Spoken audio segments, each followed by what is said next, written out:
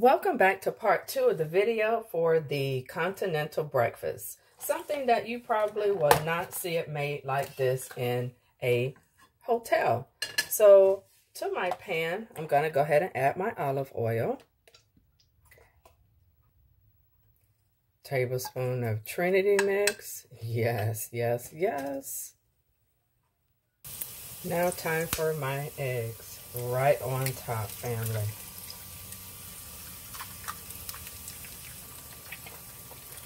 Egg number 2. At this point, you can add salt or pepper, but I'm going to do Mrs. Dash, the original. And now I will flip, just like that. Yes, look at those onions and peppers, that Trinity mix. Yes, family, coming through. Now to this, I'm going to go ahead and add some Colby and Monterey Jack cheese and let it melt. Into the same pan, there's the ham. And it is time to flip. Oh, there you go. Now to this, we're going to add some Raisin the Roof Dave's Killer Bread. Family, if you have not tried this bread, his brand is absolutely phenomenal.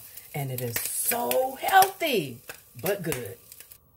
Okay, now we're going to put this into the toaster and toast. So the toast is now done. Now you can do plenty of options. You can spread this with butter, or you can do peanut butter, or you can do jelly. It is totally up to you.